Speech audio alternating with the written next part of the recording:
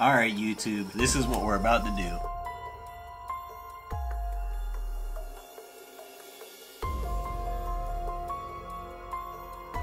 Alright, so it's gonna look a lot different, isn't it? Well, let's get to it. First, we start by cleaning it. So let's clean.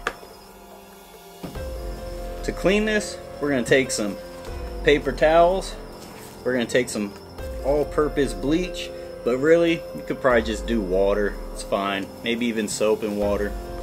And we're gonna take our gloves because, well, we have them. But do you need them? Probably not. Don't you love arts and crafts time? I do. Alright, let's get to it. First, these can get out the way. Second, here's our box. Third, spray on box. Fourth, don't be wasteful. So take one small piece. Or, I mean, you can even take something else. If you're using water, you could use anything really. You could use a washcloth, you know, whatever. So, just gonna make sure we clean every part of the surface. I'm not even spray painting inside here. I'm just gonna spray paint the outside, but it's still pretty dirty in there, so I'm gonna clean it out while I'm all set up like this. So we'll take another one. It's nice and dry one. We'll just wipe that off. It's like a motorcycle driving by in the background. Alright, so we're gonna start with this part. We actually just angle it right and we'll push up. We can take off the little, I don't know what you call these, but part that snaps down. The little snappers. Yeah, you can unhook the snappers if you do that. Yep. Oh, we don't need to mask anything. On second thought, you're gonna take your lid off and these off. But if yours doesn't come off like that, what we're gonna do is just wrap tape around this bottom part so that we don't spray paint that bottom part. We're gonna keep that clear. But alright, there we go. That makes it a little bit easier. So here I have some 320 grit. See if you can see that 320 grit. Super smooth stuff. We're not gonna go crazy. We're just gonna try to get those little edges off.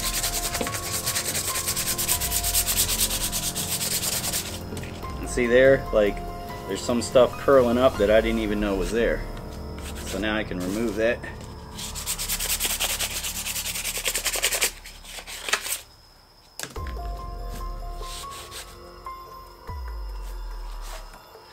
And I'm gonna wipe it down one more time now before we get the spray paint.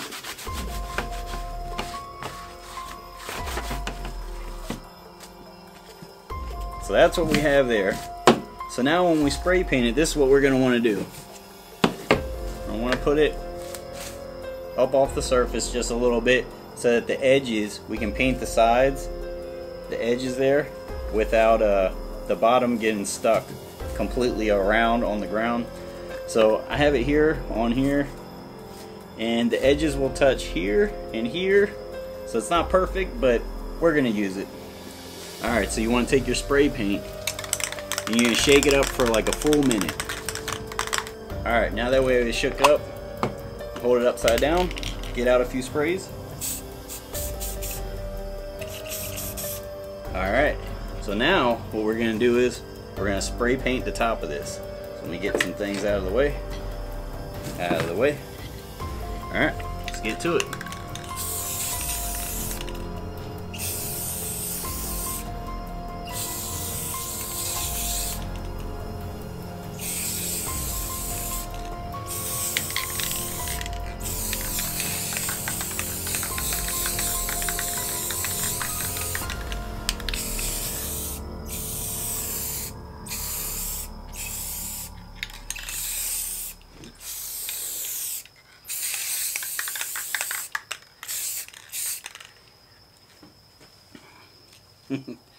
Heck, I already think it looks better. Alright, so now we're going to let it dry for 20 minutes, maybe 30, and then from there we're going to do what we do next. Alright, so we have a 1-inch brush here. 1-inch brush. And we have our spray paint, our red spray paint. We're going to shake this up for a full minute. I'll spray it.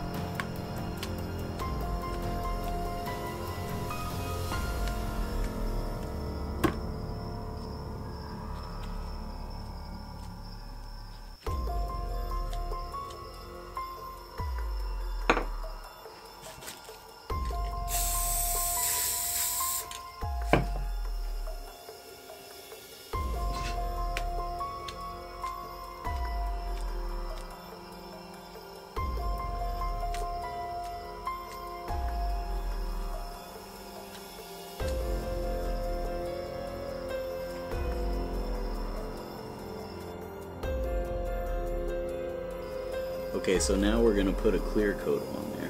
So we gotta shake this for a good minute, and then, yeah, we put the clear coat on.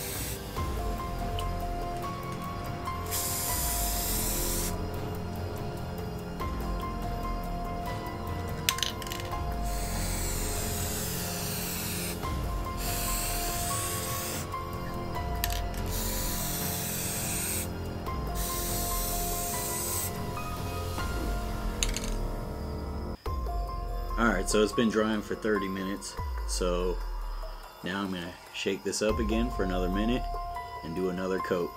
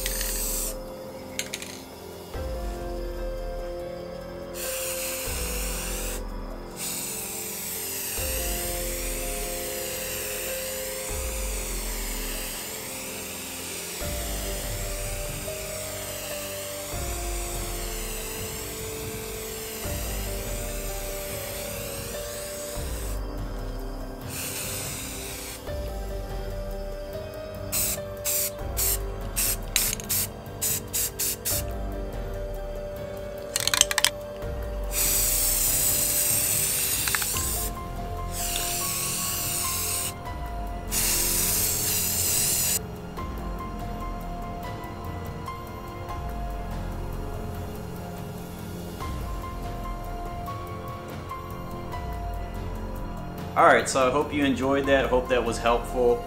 I do have some more tips on spray painting tips and like the process itself, and that's in a different video where I actually do the same thing, but I do it to one of my old baitcaster reels. It turned out really good. The one thing I'll say about that video is I didn't do a glaze or anything. So, and actually I used this tackle box. I did a red and black challenge, so that's a video coming up soon where all my lures were like a red and black. It's like a killer challenge kind of deal. And so I did a challenge with that reel and my other reel. But with that reel, nothing happened to the paint on that reel. And I did not put a glaze protective layer on that. And then I also I used that tackle box. And, you know, I was throwing that tackle box in my bag and it was rubbing up against other tackle boxes. And so I did get some paint lifting on the edge. And also where those hinges meet, the back of that snapper, the paint there plus the paint on the box there rubs against each other. So you might get some lifting of paint in those areas. And then as far as like putting that tackle box in your bag, you might want to baby it a little. Like I should have probably put that painted end against the material of my bag and then have the other tackle boxes up against the bottom of that tackle box so it wouldn't scrape off any paint. But you know, it's not a big deal to me if a little bit of paint gets scraped off here and there. But if it is for you, you might want to baby it. And yeah, so it turned out good. It works. I'm using it. And at some point I might be giving away some of these things that I'm painting and stuff. It's just, I don't know exactly how I'm gonna go about that. But I do know this, make sure you subscribe if you want a chance to get any future giveaways. And I might have to wait till the coronavirus stuff dies down or we find a cure or whatever before I start sending stuff to people just to be safe. And another thing is, this is a great project along with that bait casting reel for when you're kind of cooped up in the house. You know, arts and crafts time for the coronavirus isolation, quarantine period, you know. So I think it's a good idea. I like doing this sort of stuff. I don't know how many of you like doing it, but hey, some of you gotta like doing it, right? So I'll do more videos like these. I have a bunch of old reels I want to paint. I have tons of tackle boxes that I can paint. If it gets to the point where we're not allowed to fish, because they are shutting down some lakes and stuff in some areas and what have you. But if I can't even find a pond to fish out of, like we're supposed to stay inside. If it gets to that point, then yeah, I'll be making a lot of these videos. So, but stay tuned. Make sure you subscribe, hit that notification bell so you'll be notified of all future videos. And I will post some links in the description below in case you're interested in that bait casting reel video and also the challenge video where I use both of these. And it's a pretty good one. So you'll have to stay tuned to the end of that video or beginning. It depends how I edit it. That's what I'm doing next, editing that video for you guys. So hit the like button if you like this, share it if you think you know some people interested in this. And this is just something I'm gonna throw in there once in a while as far as like painting stuff and getting creative. But most of what I do is film fishing videos. So of course, if you like fishing, subscribe, smash that like button, all that good stuff. Alright guys, I'm not going to talk your ear off. This is Real Journey, and the journey continues. We're out. Peace!